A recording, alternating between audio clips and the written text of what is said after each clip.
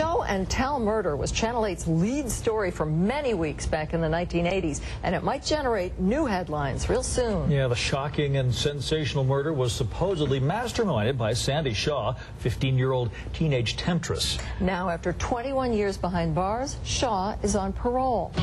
And she gave her first and only on-camera interview to the I-Team's George Knapp. George. Well, of course, you know, it's not for us to say whether Sandy Shaw is innocent or guilty. I mean, she knows she screwed up, and that led to trouble. She was convicted, but we will say she's had a rough road. By the time she was 15 and the show and tell murder took place, Sandy had already seen close up and firsthand 4 people shot to death. A psychological evaluation prepared years later concluded she suffered from post-traumatic stress disorder, the same thing that affects combat troops, and should never have been put on trial. But she was tried and convicted. Now that she's out, she wants to reopen some old wounds.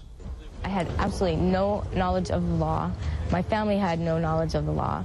And I was kind of in shock because when I went in, I had this understanding that I didn't take anybody's life, so there's absolutely no way that I'm going to go to prison. Sandy Shaw was dead wrong. Not only did she go to prison, but she stayed there many years longer than the average sentence for Nevada's female murderers. The allegation that she took friends out to see the body is largely responsible. You know, the show and tell murderer, you know, yeah, I mean, I think that people sitting in their position that had the authority to let me out, you know, probably did judge me based on that. This is the version of the story that earned Sandy and 2 co-defendants life sentences. The young Shaw supposedly masterminded the plan to lure James Cotton Kelly out to the desert, where he was to be killed for his money.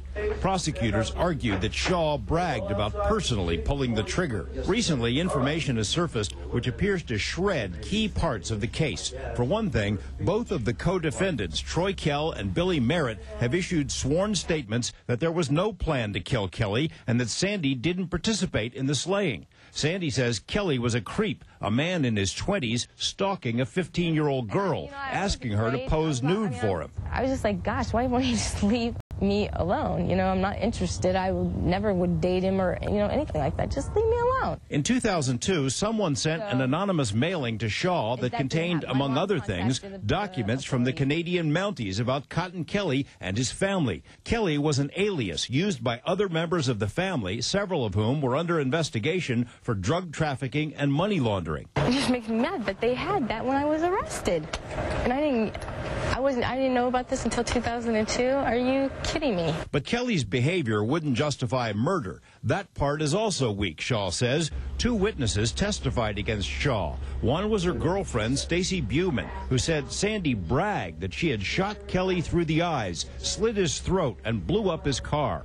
In later parole hearings, the DA's office stated these elements as facts, proof that this cold-blooded killer didn't deserve to be set free. But the fact is, none of these things happened. The coroner's report proves there was no shot between the eyes, no slit throat. None of that had happened. And when the coroners and, you know, everybody testified, I mean, he was not shot nowhere near between the eyes. His throat definitely was not slit, and his car was not blown up.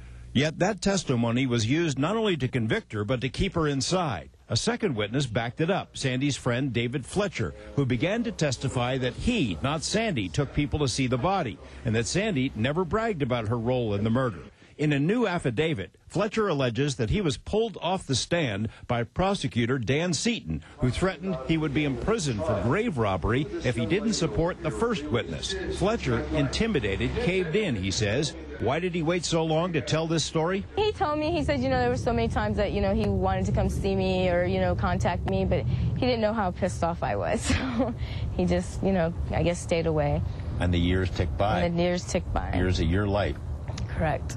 Shaw received a letter from another witness, Thomas Varela, who says he too was threatened by prosecutors and was ordered to lie. Shaw says Cotton Kelly's roommate at the time was a deputy DA named William Waters, who switched to the public defender's office before Shaw's trial. Sandy's lawyer had never tried a single criminal case before he defended her for murder.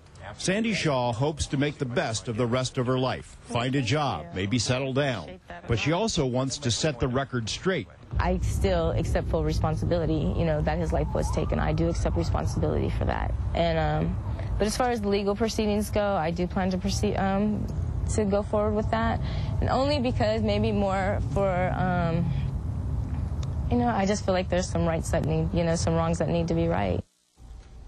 Dan Seaton, regarded as the toughest prosecutor the DA's office ever had here, retired years ago. He called us tonight and told us he's glad Sandy Shaw is out of prison because she's had a lot of tough breaks in her life. But he says the witnesses who've changed their stories are just doing it to help Sandy, that he never told anyone to lie on the stand. DA David Rogers said he does not believe Seaton would ever cross that line. Sandy Shaw is in search mode now, sort of searching for a new job, looking for a new life, and also a law firm to help her pursue the issues that were raised in this story. And of course, we have some additional excerpts from this exclusive interview on our website, including what Sandy said about her personal life now, what she hopes for in the future. Interesting.